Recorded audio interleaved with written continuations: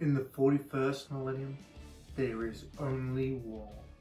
Captain Kintia, clad in his Gravis armor, is scrounging his Silver Knight force to take on the World Eaters. In our previous episodes, Captain Kintia rallied Land Speeder Mobile for long-range scouting and Assault Intercessor Squad Rehab for close support. In this episode, he's rallying a 10-man tactical squad Rebus, the Sergeant armed with a Power Fist, a Las Cannon for long-range firepower, and a melter gun to tear holes through tanks. Previously we built the models.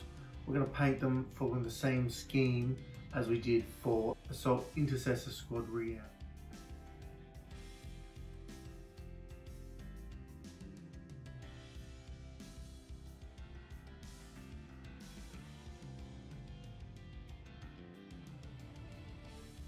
Tactical Marines are the original backbone of the army prior to the Primaris Marine release. Even now, their array of weaponry has serious potential. We've also had the chance to send Tactical Squad Rebus into battle. They didn't fare so well as they were facing down Angron, the Primarch of the World Eaters. Despite holding a valiant stand, Angron did bring them down to a man in one round of combat.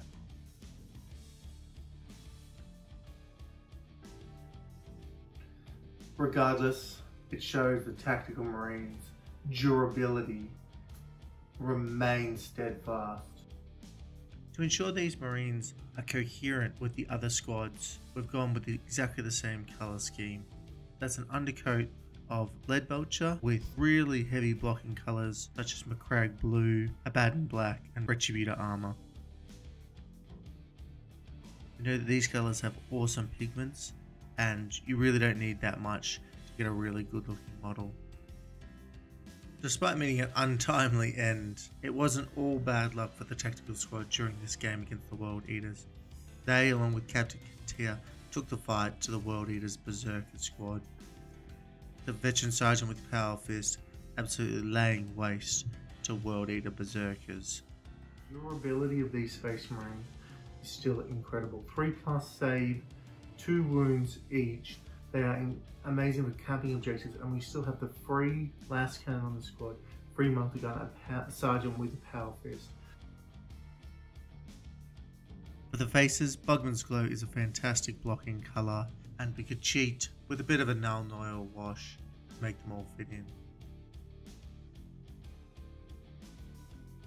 Speaking of Nuln Oil, the key to this scheme is Nuln Oil all over. So grab a large brush and make sure that all your models are covered in Nuln Oil. We'll be able to keep those details popping with the dry brush afterward. While that was drying, I knew that we needed to do the bases, and again we're using Citadel's technical colour Sterling Mud. You get a really quick and simple effect. The dry brushes I'm using for this are again Artis Opus. You could just use regular makeup brushes. The key here is that the dry brush itself will pick out the raised edges and just add some detail to the model. We're adding a bit of depth to the blue by dry brushing a lighter Calidor Sky Blue onto those raised areas, so the shoulder pauldrons, the veteran sergeant's cloak.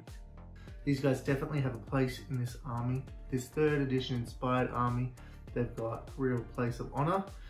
With the Rhino, they're going to be amazing for capping objectives. Damage wise, the veteran sergeant absolutely dished damage. We know that the Las Cannon can hit hard D6+1 wounds, and really they come together looking cool.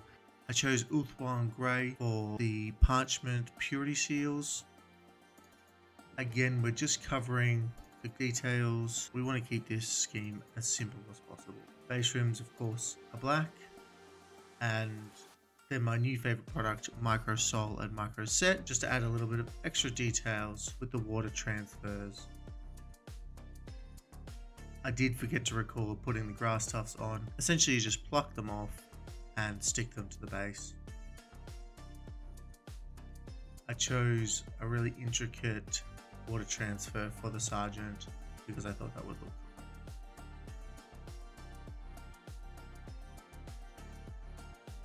The favorite part of any episode, it's the grand reveal.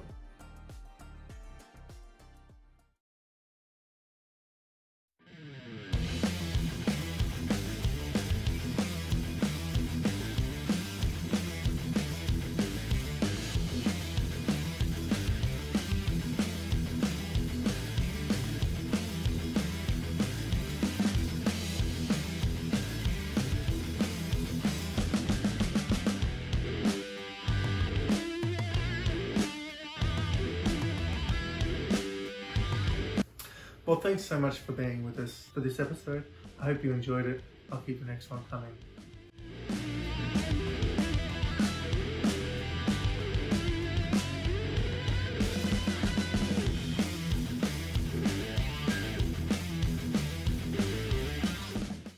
Might have noticed my new Reforged Armies top. Special shout out to TK for bringing this vision to life.